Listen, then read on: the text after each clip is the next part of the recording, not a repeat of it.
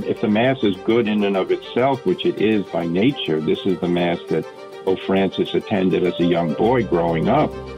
Why is that Mass now suddenly something that has to be taken away from people after the generosity of Pope Benedict? So, no, your hermeneutic of suspicion is meaning, keep a sharp eye out. That's a good way to look at things.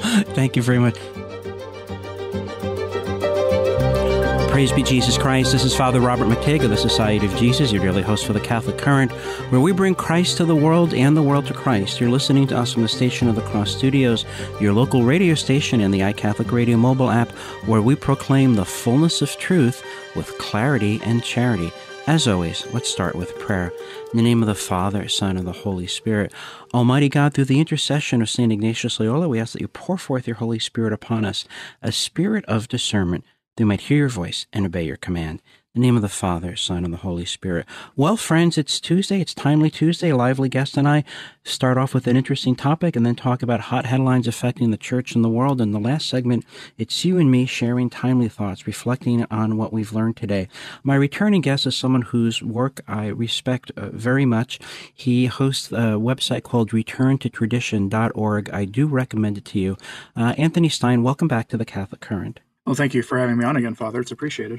Anthony, recently you did a video about the 3 days of darkness, which has been an enduring theme in Catholic prophecy and approved apparitions.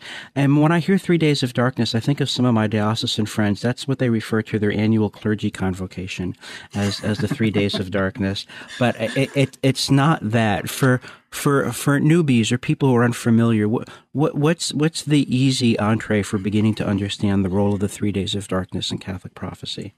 The 3 days of darkness in Catholic prophecy appears to be, regardless of who said it, because there are accounts of approved mystics and various visionaries of the Church going back to not quite apostolic times, but the late Church Fathers period of time.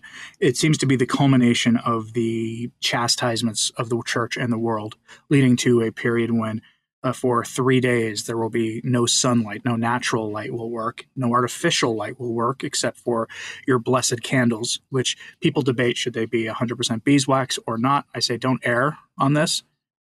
Just go pay the extra $5 on Amazon and buy 100% beeswax candles, and get them blessed according to Marie Julie Jahenny, the most well-known of these mystics. The old rite of blessing for the candles, which is done on the Feast of Candlemas, which is also the Feast of Our Lady of Good Success, not coincidentally. But it's the sort of the culmination of these chastisements that will lead to, if the prophecies are correct, something like 3/4 of the world's population being snuffed out, both the righteous and unrighteous alike. Oh, okay. That's all right. That's a feature that I hadn't heard before. God doesn't act simply to show off and say, "Hey, look at me, look at my power." I mean, there should be. I would expect that for the 3 days of darkness, there's something didactic and there's something medicinal and ultimately something merciful. What is the purpose of the 3 days of darkness? Well, it will be to essentially be God's great reset of civilization. Everything will come to an end. This isn't the end of the world, but it would be sort of the end of the present world. This is not the second coming of our Lord. This is the end of this Masonic and, dare I say, satanic civilization. There will be no abortion afterwards. There will be none of those organized evils and pornography, none of that, because the gates of hell will be unleashed on the world. They will, of the accounts, one of the more common refrains from various mystics is, when this is happening, do not answer your door, even if you hear a loved one on the other side, because it could be a demon, that these things will be out there doing what they do. And they will have no restraints except for the homes of the righteous that God has chosen will survive. And a blessed candle is one of those mechanisms that will be sort of a sign of that. Though they also say if there's even a single person not in a state of grace in the house, then no one will survive in that home. So stay close to the sacraments. This seems rather severe, and I imagine a lot of people would find this alarming. Can you associate some names with these various prophecies regarding the 3 days of darkness? Sure. Marie Julie Jahenny, who was beatified, I believe, by John Paul II, is One is the most well-known name. Another is Blessed Elena Aiello is another one. Let me pull up my most recent script for this so I can actually find the some of the other ones, because there's a lot of less well-known people involved in this, because that's not my more recent one, but those are the two main ones. People also associate Padre Pio with it, but there's a lot of debate. I have a video on that, but you can even tell when I'm just giving you the alleged message from him that it's up for debate, because his religious order has vehemently said most of the prophetic messages associated with him are not from him. Okay. But I'm also reminded that he also had a lot to suffer within his own religious order in his own life, and because of how sensational these things sound, people might want to distance themselves from it. So I see. But Marie, there's a good documentary about Marie Julie Jahenny that goes into in depth on, I want to say, Vimeo. You just go 3 days, do a search for 3 Days of Darkness, and then the name Marie, and that should bring it right up. And it's like an hour and a half long or something. It really goes into a lot of detail. She's called the Breton Mystic. She's from northern France, and she gives a lot of details about remedies for that'll be useful after the 3 Days of Darkness, because afterwards there's not going to be a lot of other people around. It's not going to be, civilization will reorganize itself again. And this is all supposed to happen, I think, before the arrival of the Antichrist. Like, you're going to have a period which, according to one of the messages, there will be 25 years of good harvests, which people tend to think means material plenty, because that's how people always think. But when the first time I read that, all I could think of was what the Bible says about good harvests. Father, what does the Bible mean about good harvests? Well, good harvest is ultimately a harvest of souls. Yes. It's not storing up in your barns. Yeah. Yeah. 25 years of, the easiest period possibly since some point in high Christendom, probably, when for people to achieve sanctity without the evils of the world really dragging you down. And you have 25 years of good harvests. Although I would suspect also there'll probably be a material side of that too. Okay. And then men will begin to forget again, and it'll probably be 25 years it'll take for man to rebuild, to get their modern technological order back up and running again. And then sin comes in again, reenters the fold. And people say, well, I don't believe it, because how can people who experience that forget so quickly? Well, I mean, how long did it take for Noah's sons to forget? Right. It didn't take long.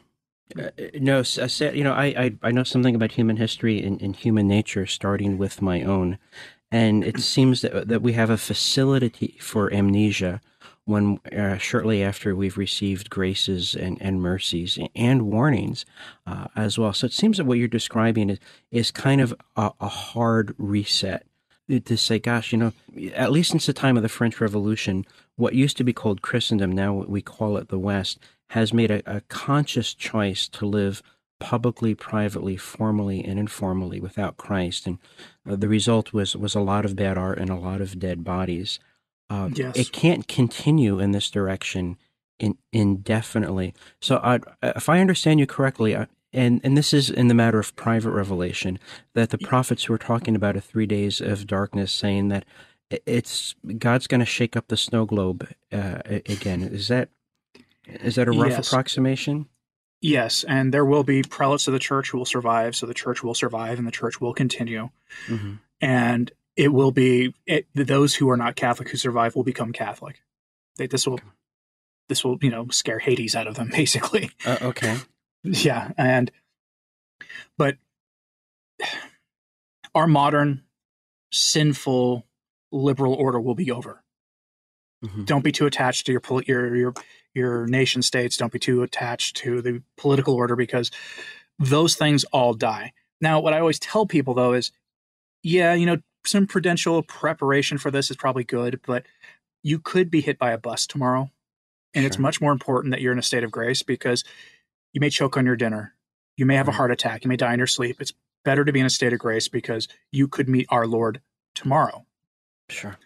And the 3 days of darkness, if it happens, we are talking about private revelation after all. If it were to happen, may not happen for 1,000 years. We don't really know. Right. But ultimately, death comes for each of us, and our Lord comes in glory finally. When I was an undergrad, I spent 4 summers working for an auto insurance company. And while my friends were at the beach, I was reading thousands of accident reports every summer. So I have a very acute sense of how things can go wrong unexpectedly. And then I spent a year as a chaplain in a level 1 trauma center in a major urban hospital. So I have a vivid sense of what things look like when things go really, really wrong. So life is an uncertain business, but we are certain that we will have to meet God face to face and give an account of our lives without excuses. So dying in a state of grace is job one. And I was preaching just this morning, we have to immediately surrender the illusion that we can sin safely, or as C.S. Lewis said, that we could bring souvenirs from hell into heaven. That's just not going to happen.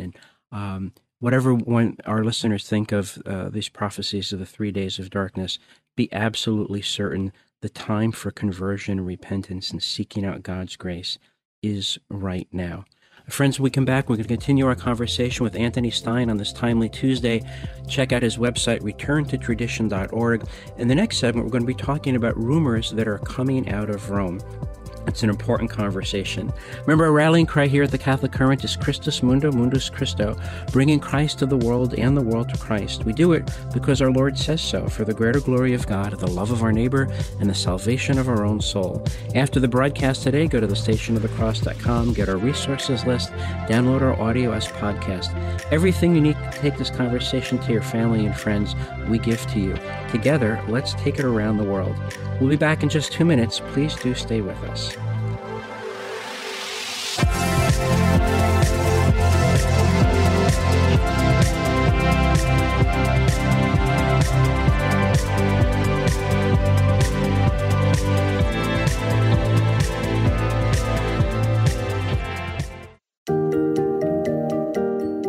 This is Jesuit Father Robert McTighe, your daily host for the Catholic Current.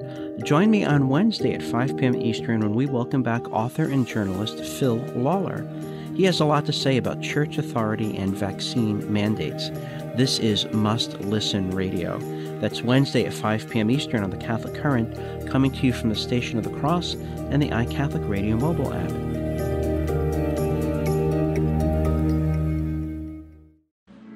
You're listening to The Catholic Current with Father Robert McTighe from the Station of the Cross Catholic Media Network. Stay connected with the show, our guests and topics, by following the show on Twitter and Gab. Just search for The Catholic Current. Praise be Jesus Christ. This is Father Robert McTighe of the Society of Jesus, your daily host for the Catholic Current, where we bring Christ to the world and the world to Christ. You're listening to us from the Station of the Cross Studios, your local radio station, and the iCatholic Radio mobile app, where we proclaim the fullness of truth with clarity and charity. On this timely Tuesday, my returning guest is Anthony Stine. Check out his good work at returntotradition.org. Anthony, you've been having some videos recently of rumors coming out of Rome that there might be another papal resignation. There might be a papal document about resignations. There might be exciting things happening on the synod, on synodality. There might be a document on the possibility of women deaconesses, et cetera, et cetera. What have you been hearing? Francis is going to retire. I don't think Pope Francis would do that. Mm-hmm. But the going rumor is that he has a document forthcoming that will change the nature, or perhaps clarify the nature, of the office of the quote-unquote Pope Emeritus, mm-hmm. and that he would be retiring, that he would announce his own papal resignation shortly thereafter, probably after the first phase of the Synod on Synods, mm-hmm. synodality. I have a hard time following what this synod is, but it's the beginning of a 2-year process, which sounds mm-hmm. to me more like a council.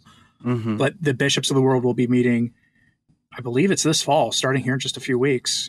And then mm-hmm. they will then, after several meetings, will have a draft document that Francis will promulgate, and they will return back to their countries and their own dioceses and their own national bishops' conferences, and then do national synods where the laity participate and seek to address the concerns of the laity, which, given what the research statistics say the laity believe these days, does not fill my heart with joy to think about what could come out of this.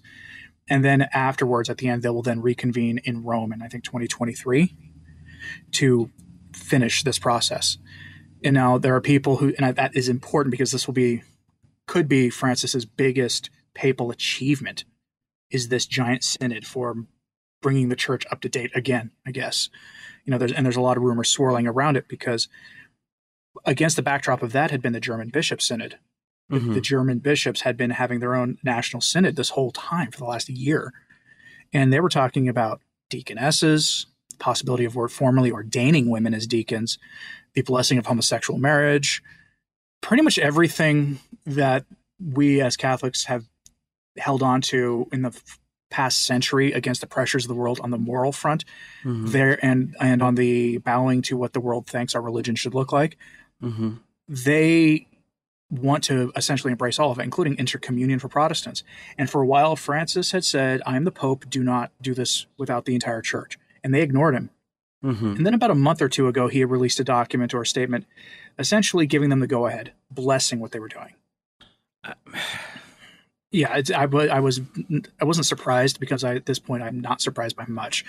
Although I was surprised by Traditionis Custodes because it went further than I was expecting. But regarding just for a moment in the context of synod, I don't like naming names, but a very prominent American churchman said that, well, not all traditional Catholics, but some of them, my problem with them is they think that they're superior to other Catholics, and that really bothers me. And I said, I'm thinking that the members of the German synod who were calling for the ordination of women and the blessing of same-sex women, which I oppose because I'm a being of reason and recipient of grace, don't they think they're superior to me?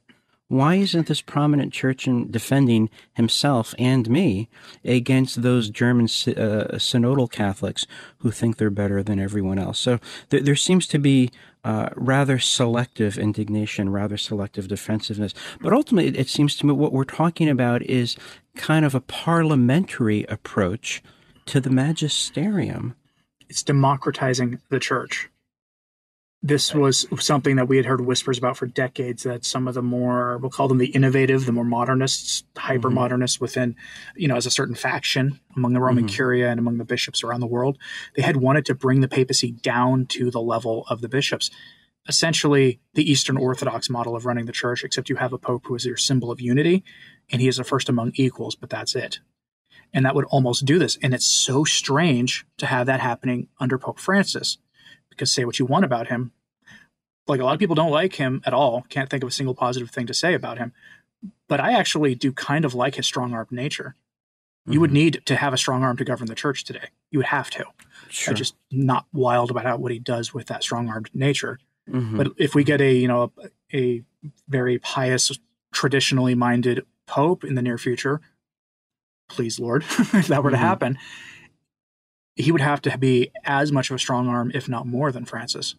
I remember, this is when I was first ordained, so it's almost 25 years ago now, attending some conference about, reimagining the future of the church or something like that.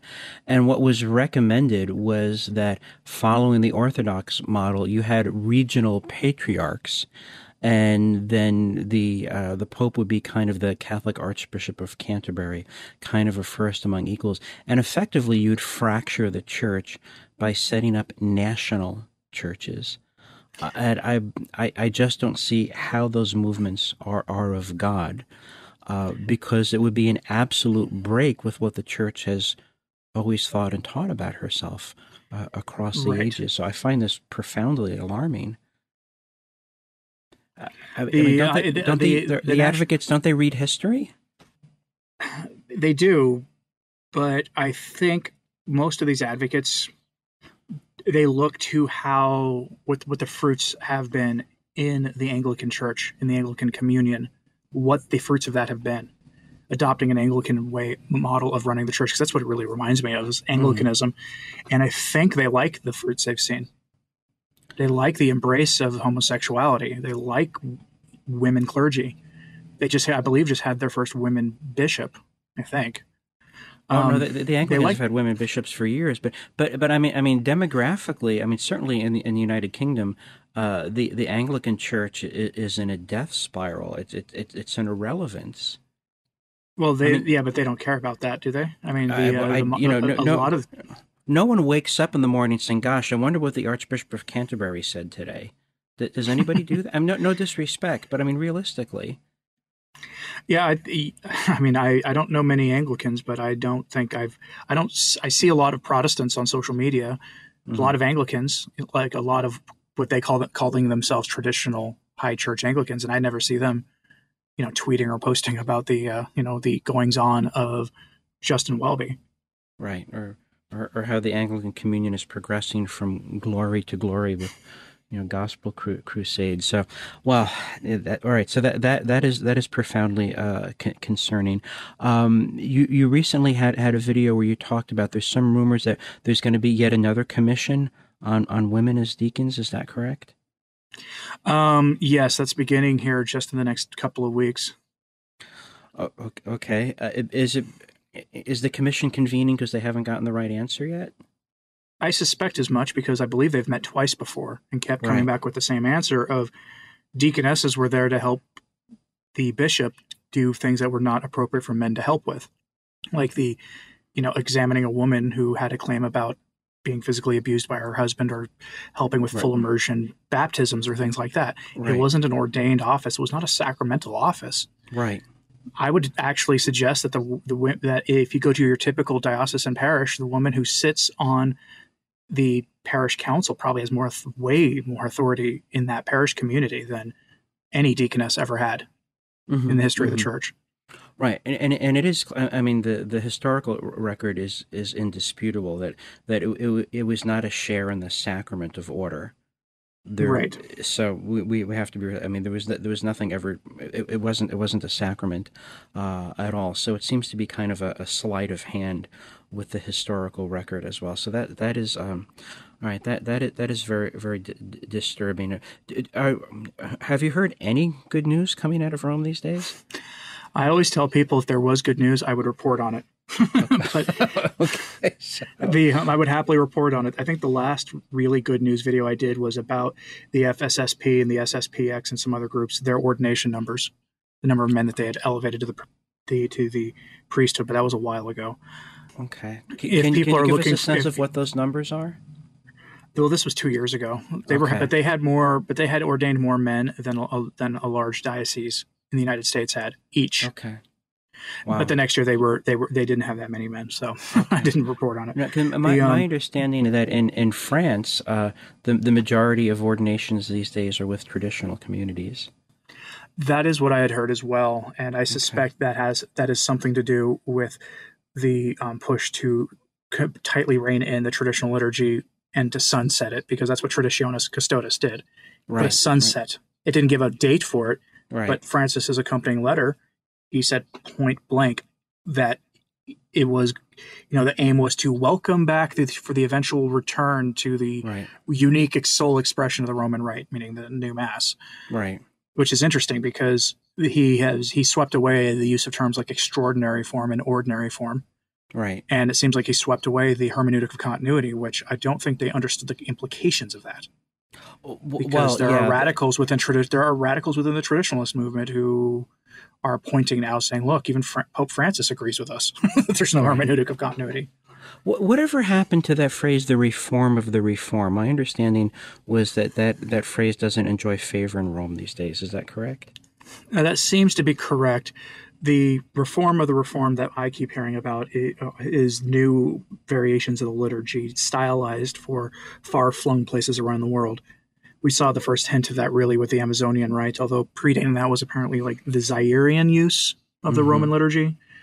I just saw today that there is now what is the proper name for the gypsies? I can't remember the proper name for them, but there is the Romani? Yes, the Romani. So there's now apparently like a Romani rite of the Roman Rite of Mass. So that seems to be where things are going, which then goes back to the synodality thing. Remember, do you know where the National Bishops' Conferences came from? At least in the United States? Oh, that was done on an industrial basis. I think it was General Motors and IBM were called in as consultants. Well, in the United States, the National Bishops' Conference was done by Cardinal Bernardin. He was the one who really spearheaded the creation of what was then called the National Catholic Bishops' Conference. Right. It's now the USCCB. Okay. And that model is everywhere now. And it's why the divorced and civilly remarried can receive Holy Communion in one country, but not in another. It's why you have the Costa Rican National Bishops Conference released a statement banning the traditional liturgy entirely in their country, and then punishing a priest for trying to say the traditional literature or trying to say the new Mass with Tridentine elements in it, in Latin, ad orientem, alter rails, all of it. They punished him for it too. You mean like the council called for? Oops. Yeah. Oh, that. Right. Oh my. Which is why I find it interesting. This is why I find it funny that Traditionis Custodes says we should have the new Mass is the will of the council. I've been to one Mass that looked like that.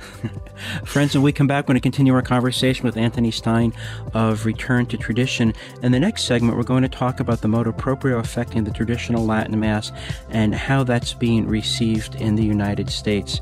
After the broadcast today, go to thestationofthecross.com, get our resources list, download our audio as podcast. Follow on your favorite channel, grab the audio, write a 5-star review. We need to attract the attention of the algorithm so these conversations get the attention they deserve. Together, let's take it around the world. We'll be right back. Stay with us.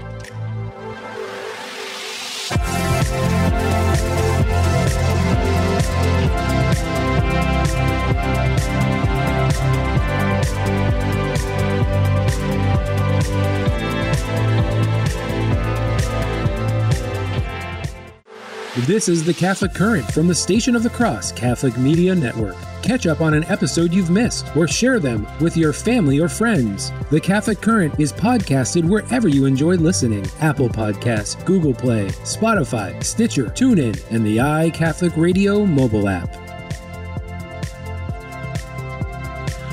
Praise be Jesus Christ. This is Father Robert McTigg of the Society of Jesus, your daily host for the Catholic Current, where we bring Christ to the world and the world to Christ. You're listening to us from the Station of the Cross Studios, your local radio station, and the iCatholic Radio mobile app, where we proclaim the fullness of truth with clarity and charity.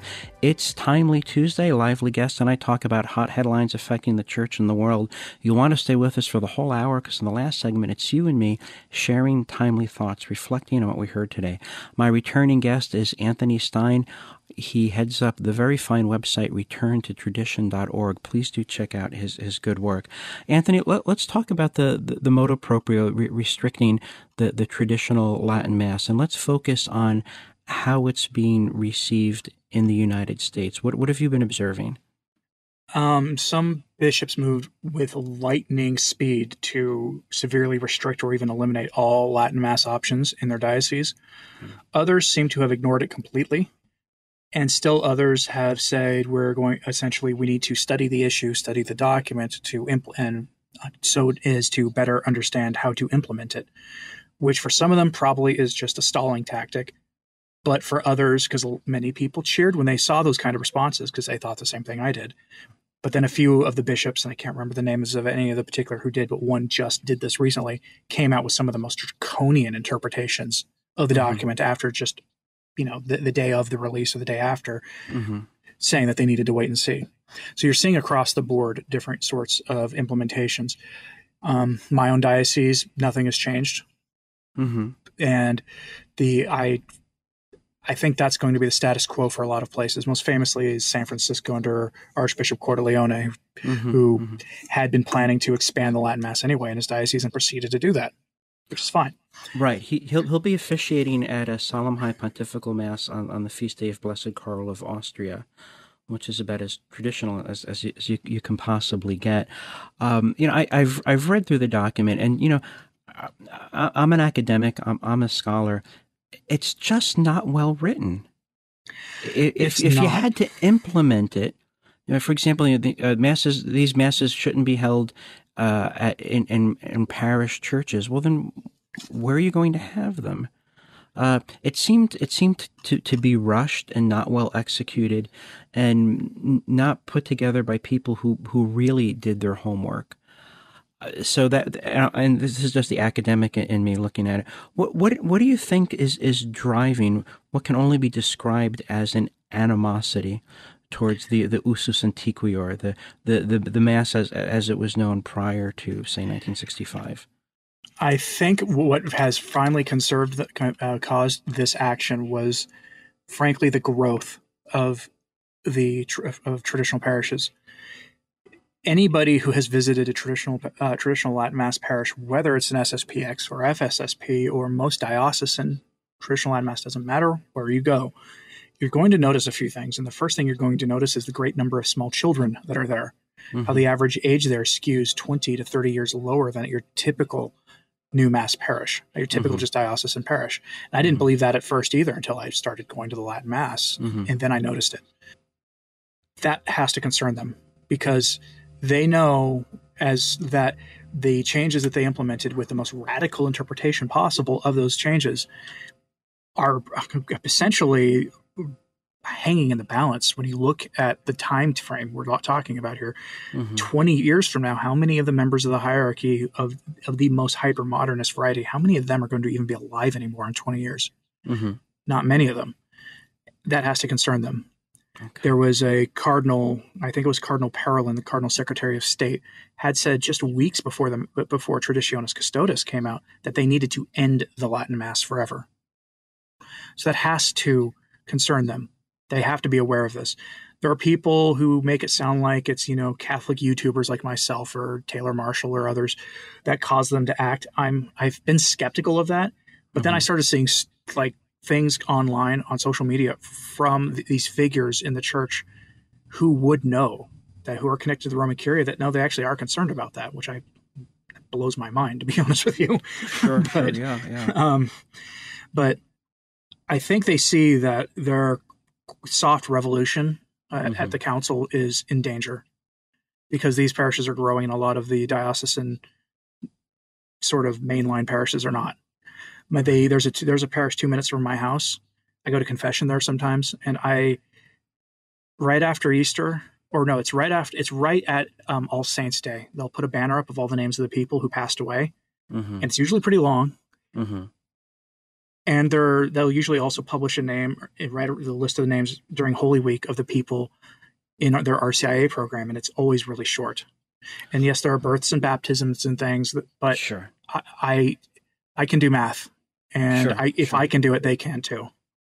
Well, if you go to the directories of adult converts, you'll see that the high watermark for adult converts for Catholics in the United States was about 1964.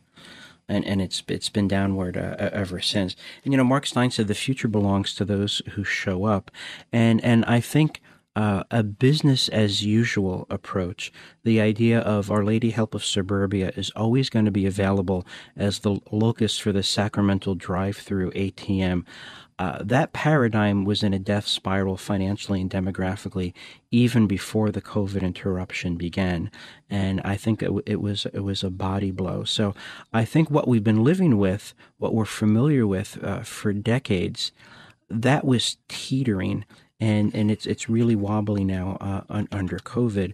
And as I said, I've been to those parishes where there's lots of young people, and when I do baptisms in Latin, it's not obvious whose turn it is to be baptized because there are so many young couples there with babies. One would think that would be a hopeful sign. Apparently, it hasn't been read that way. I know, Anthony, in some of your videos, you've been alluding to some of the heads of the traditional communities being called to Rome. I think the head of if I read your article correctly, the head of the Fraternity St. Peter is asking for public prayers and intercession and a living rosary. Can you tell us about what might be going on with that, please? Yes, the FSSP and the Institute of Christ the King Sovereign Priest, and I would assume the others that are not as well known in the United States, are going to Rome. And I'm going to say this carefully because formally the FSSP have denied that they're being summoned.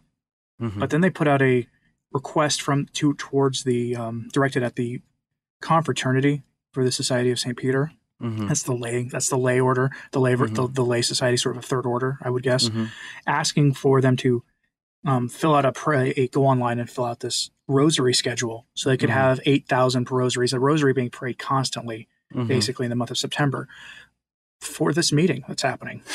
So, and I have to wonder, because today it came out that Francis was meeting Pope Francis was meeting with Archbishop Roach and another man whose name has slips in my mind now, but they are the heads of the two dicasteries that would be in charge of essentially implementing Traditionis Custodes and getting, facilitating the return of traditional Catholics to the sole expression of the Roman Rite. Makes you wonder about all the other, by the way, all the other expressions of the Roman Rite. Well, the Anglican use most recently, but the Ambrosian Rite, the Dominican Rite, there are numerous others. Yeah, do they not count? Do they disappear, or were they overlooked? This is why people wonder about who wrote this document, because it wasn't penned the best. But there are a lot of rumors swirling, and also take them with a grain of salt. But the sources I heard this from turned out to be right about Traditionis Custodes. If anything, they sort of lowballed the estimate of its impact. And one of the rumors is that they're going to put a sunset on the existence of traditional seminaries for the FSSP and other groups. Oh, yeah. Think about that for a second. You can tell that at that point it becomes undeniable that it's about ending the traditional liturgy. But and I would believe that would be done under the Congregation for the Clergy, which is the head, which is one of the new head of that is one of the men who had an audience with Pope Francis today. So, well, that's because I know from my view a young man who was applying to the fraternity, and they said, "Hey, you're 35. We've got guys 18, 19 years old waiting to get in. We'll get more years of service out of them. And when you're younger, you're more formable." I don't know a lot of diocesan seminaries, in the new right here saying, "Gosh, we're so full, we're only taking younger men right now." Yeah. So, well, God, I really hope your sources are wrong about that, because that would be thoroughly disturbing to. I want to be wrong so badly about all of this. Right. That's, oh my goodness, that's desperately disheartening. And then I have to believe that there are some folks who say, "Gosh, this all sounds like very confusing Catholic inside baseball." And there are people who tell me in so many words, "Well, Father, isn't it just the case that the new Mass is just the old Mass translated into English and facing the people?" It's definitely not the same. Okay. It's not just a language issue, that you can go to a Novus Ordo new Mass in Latin, but the traditional Latin Mass is fundamentally different than the Mass promulgated by Paul VI. And there's a great documentary you can watch on YouTube, the first part of it anyway. I don't know when the second part's coming out, but it's called Mass of the Ages. Oh, yes. Look that up on YouTube, and it goes into some of the details, including how many signs of the cross there are in the traditional liturgy, and how many times the priest kisses the altar in the traditional liturgy versus in the new Mass, and what its ontological, meaning sort of like metaphysical worldview of the role of the priest is, and the nature of what is happening at the Mass and how it's different at the two liturgies. And for the record, I'm not saying you do not get a valid Eucharist at the new Mass. I do not say that. I have been to the new Mass. If I was needing extreme unction and viaticum, and it was a priest who says the Novus Ordo, if he knew how to give me the apostolic pardon, I would hope so that he'd be able to do that for me. But I would receive the Eucharist from him after he heard my confession. Okay. So, all right. So, I appreciate that, because I think there are a lot of folks who just aren't well informed. I mean, when I was in high school in the 70s, I was told, "Oh, you're so fortunate that you didn't have that horrible old Mass, because that was just a random collection of medieval irrelevancies." And so I'm 14 years old. I don't know any better. And then you start to read what Thomas Aquinas was saying as he walked you through the Roman canon, line by line, gesture by gesture. And that was in the 13th century. So this knowledge has been around for a while. So I think there are a lot of people who don't know what they don't know regarding liturgical history, and make claims that are really hard to justify. Anthony, we've got about a minute left. Can you give a teaser of some of the projects you're working on, what we can look forward to hearing from you in the future? Yes, if you've heard about Our Lady of Good Success, I have been doing some research on the proper name of Our Lady of Good Success, which translates from Spanish to Our Lady of the Good Event of the Purification. a remarkably different name than the common Right. one we know. And I have documented proof that that is actually her name from the nuns who run her shrine in Quito, Ecuador. Mm-hmm. I'm going to be working on that. And I am going to be working on another We Were Warned video soon about the warnings of a schism in the church. Interesting. More fun, Okay. more spiritually uplifting, I'm sure. Oh, So- okay. Well, I always refer to myself on the air as a dark, brooding, melancholic Irishman with an apocalyptic imagination. So I think that somehow we share some spiritual genetics. Anthony Stine of returntotradition.org. God bless your good work. I look forward to our next conversation. God bless you, Father, and thank you again. I'm Jesuit Father Robert McTague. Stay with us. Coming up, it's just you and me with timely thoughts reflecting on what we've heard today. After the broadcast today, go to thestationofthecross.com, get our resources list, download our audio as podcast. Be part of the conversation by following us on Gab. That's gab.com. The channel is The Catholic Current. Everything you need to take this conversation to your family and friends, we give to you. Together, we really can take it around the world. We certainly cannot do it without you. Let's get busy. We're back in just 2 minutes. Stay with us.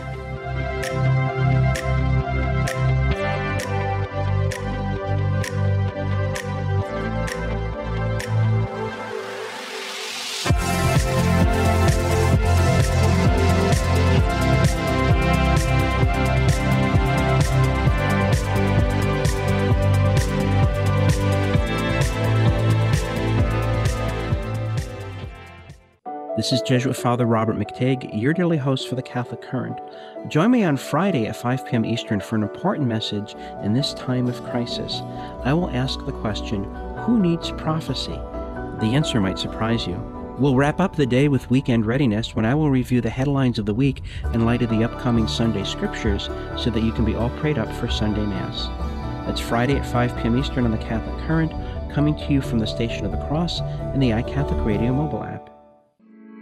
After today's broadcast, go to the Catholic Current show page on thestationofthecross.com for info on today's guests, the show resource links, and to sign up for our weekly email of upcoming shows.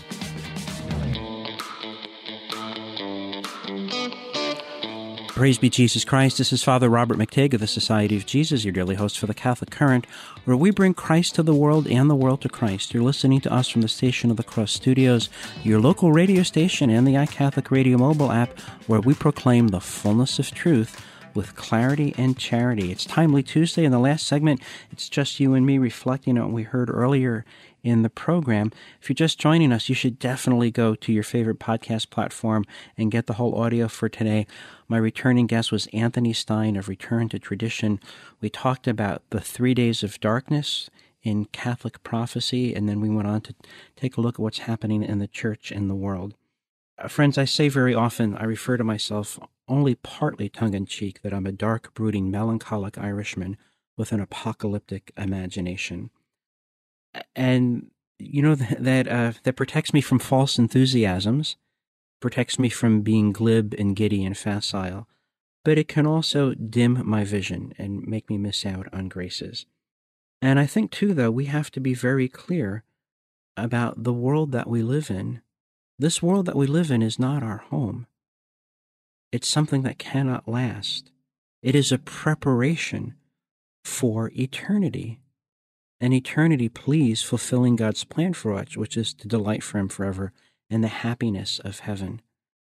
And because we're sinful, and because we're forgetful, and because we have to be reminded continually to repent, God gives us nudges and shoves and pokes and prods. I want to read to you an excerpt from the Imitation of Christ, that great classic by Thomas à Kempis, which St. Ignatius Loyola spoke of as the partridge of spiritual books, because partridge was a great delicacy in his culture. But let me read a few lines, comment and read a few lines again.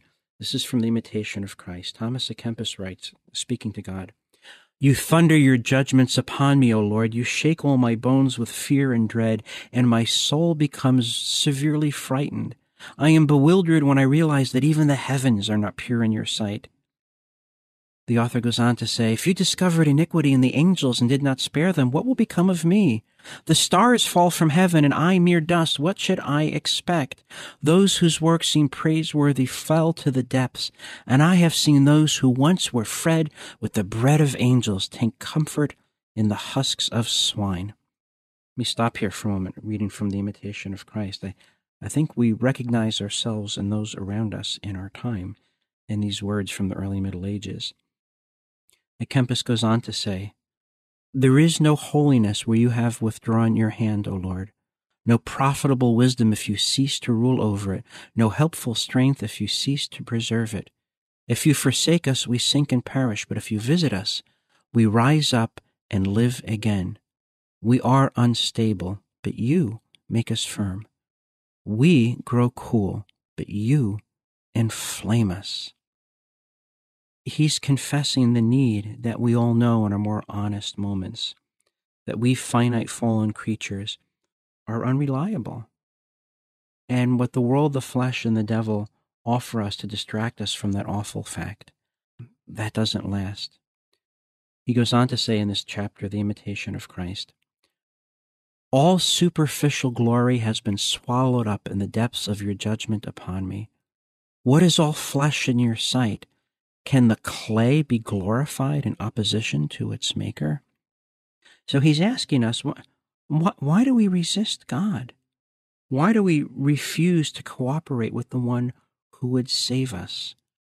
Why do we ride that roller coaster of history? History, as William Shakespeare said, is a tale told by an idiot, full of sound and fury, signifying nothing. Why resort to empty talk and empty pleasures and empty treasures when we can have fullness? So he ends the paragraph this way. Kempis asks in this section of the Imitation of Christ, how can anyone be stirred by empty talk if his heart is subject in the truth to God? If man is subject to truth, possession of the whole world cannot swell him with pride, nor will he be swayed by the flattery of his admirers, if he has established all his trust in God. For those who do nothing but talk amount to nothing. They fail with the din of words, but the truth of the Lord endures forever. And friends, in our changing and manic times, our fast-paced craziness, I want us to reflect on that today. Bring that to prayer. Bring that to conversation with your loved ones. The truth of the Lord endures forever. And the truth of the Lord is this: God alone is sovereign. God alone, by his character, reveals what is truly good and what is truly evil. God alone is worthy of worship, and God alone is sufficient for the human heart. We are made not just to know true things, to enjoy beautiful things, to delight in good things. We are meant for truth itself, beauty itself, goodness itself. Our hearts are immaterial. They can be infinitely filled. There's no such thing as a soul that is too full. And so much of what people worship and run after and fight over and lust for and kill for and sell their bodies for and sell their souls for, not only does it not last, it doesn't satisfy. If you are on this earth in any circumstance, be sure that you can not ever honestly say, it doesn't get any better than this, because we can all imagine something better. And God, because he is so good, because he is so holy, wise, and loving and provident, wants for his creatures, those made in his image and likeness, he wants the best for them. And he knows that the best for his creatures is himself. God rushes at us, eager to have us share in his joy. Remember, though, that to do that, to wear the crown, we first have to carry the cross. Now, I can speak glibly of carrying a cross because I slept indoors last night. I ate this morning. I was able to offer Mass in public. I'm going to eat again today. and I'm almost certainly going to sleep indoors tonight, and I have indoor plumbing. I'm doing better than most of the world right now, and indeed most of human history. So when I talk about taking up a cross, please forgive me. There are people suffering martyrdom as we speak. There are people being tortured and brutalized for the faith right now, and there are people who are having their good consciences hammered by the powers and principalities of this world. So when I talk up taking up the cross of Christ, I'm pointing to Christ and to the saints and not to my own good example. I am a weak sinner who has to work out his salvation in fear and trembling. Nonetheless, by our baptism, by our confirmation, by our participation in the holy sacrifice of the Mass, by the reception of Holy Communion, we know that God has given us everything we need for salvation, for victory, for joy, and for glory. It is a frightening time, it is a confusing time, it is a painful time, but it does not have to become a time in which we are lost. Christ does not stop speaking, he does not stop teaching, and he will never, ever stop reigning. Invoke the authority of Christ the King in this moment. Pray his blessing upon yourself and your loved ones and those in need. And let's live to fight another day, as long as God wills it. I'm Jesuit Father Robert McTague, your host here every day at the Catholic Current. Join us tomorrow. We welcome back Philip Lawler, editor of Catholic World News, writer and journalist. We're going to be talking about the misuse of church authority in relation to vaccination. It's a very important topic. Please do not miss that. After the broadcast today, go to thestationofthecross.com, get our resources list, download our audio as podcast. Take this conversation to your family and friends, and together we'll take it around the world. Through the intercession of Our Lady of Mount Carmel, may mighty God bless you, Father, Son, and Holy Spirit. Go in peace, and please do pray for me.